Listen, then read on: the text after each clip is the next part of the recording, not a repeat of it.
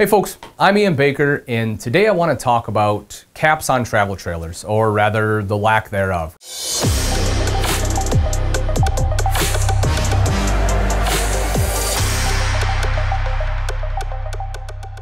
More and more I'm seeing less and less caps on travel trailers, and it hurts me because there's a good reason why they are there. I think it is a great quality point that a lot of people are missing.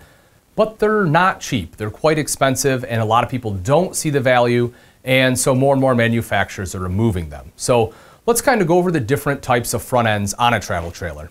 You have your basic front end, looks something like this, have seals right up front, pretty basic. Next up is what most manufacturers are going to, and that's what's called a 3/4 front cap.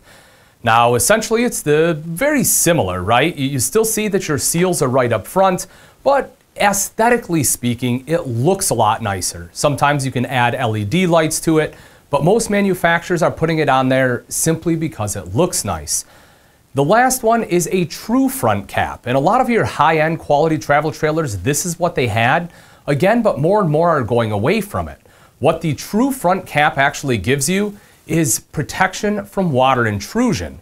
Rather than having the seals right up front, it actually wraps around to the sides, making it much more difficult for water to get in. It's also a thicker fiberglass, meaning that it's more rigid, it's stronger up front.